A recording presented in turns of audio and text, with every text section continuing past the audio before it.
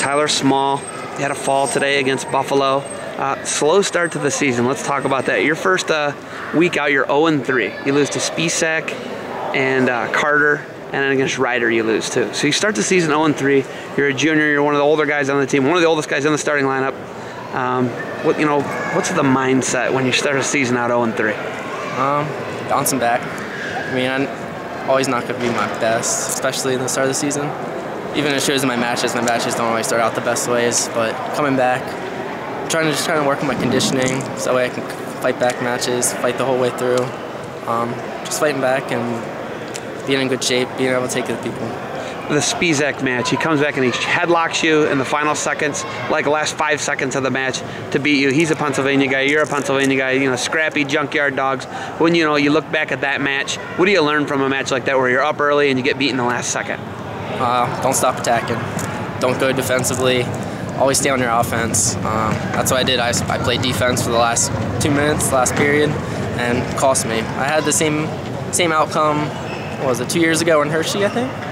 We wrestled in a duels. He won like the last 5 seconds or something crazy like that. But I mean, it's a good match. I just think getting my weight down, and as the season goes, it'll be really easy to get my weight under control, and I'll be ready to go. A match today, you're losing, and then you get in a scramble on the mat, catch a cradle, lock it up, and you get the pin. You won a scramble against Spisak. You always seem to win a scramble. What do you got to do to stop being a guy who just wins scrambles to win matches and offensively attacks people to win matches? I think a lot of that will come from practice. Just staying in good positions when you're up against those guys that are just hard-nosed, want to stay in your face.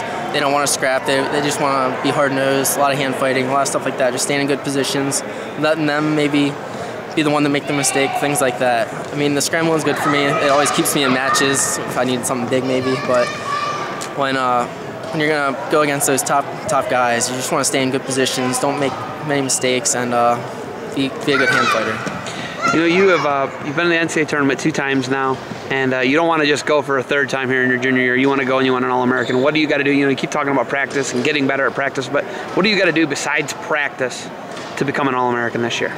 For me, just working on the little things, I think. For me, specifically, I just need to get that one attack on my feet that I can go to. I mean, I have a couple shots here and there that are good for me, but I need 2 or 3 more shots that I can go to. So I'm not looking for one the whole time. So if I can just open myself up, get my weight under control like it has been the last couple weeks, I think stacking all those things on top of each other will put me at that level. You don't talk a lot. You're not like the most verbal guy. But you're trying to lead through by example. You're one of the oldest guys on the team. I think you got 1 senior on your team. Yeah. Was it hard leading by example and not having to be the rah-rah guy? Yeah, I'm not one to speak up for the team really, but I try to lead more by example, like you say, just doing the right things, going to bed on time, eating the right things, drinking the right things, studying, doing those kind of things, just acting as a role model more rather than speaking up. I mean, I think some of the younger guys can see the things that I do, or some of even other guys do, like TJ. He's a good role model just from the things he does rather than his performance on the mat or something like that. So I think they look up and they can see the things that are right to do as in perspective as the older guys. The last time you wrestled in the MAC tournament, it was 6 teams. This year you will wrestle in the MAC tournament, it will be 9 teams. How much different is that going to be on your mindset? I haven't really thought a whole lot about the MAC tournament yet. I'm trying to take 1 match at a time here. But, I mean, it's always going to be more competition.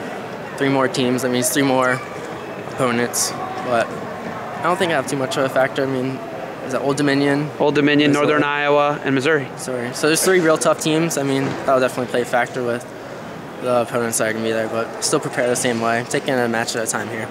Are you got anything else for me? I think that's it. All right, hey, good job today. Way to catch the pin. Thank you.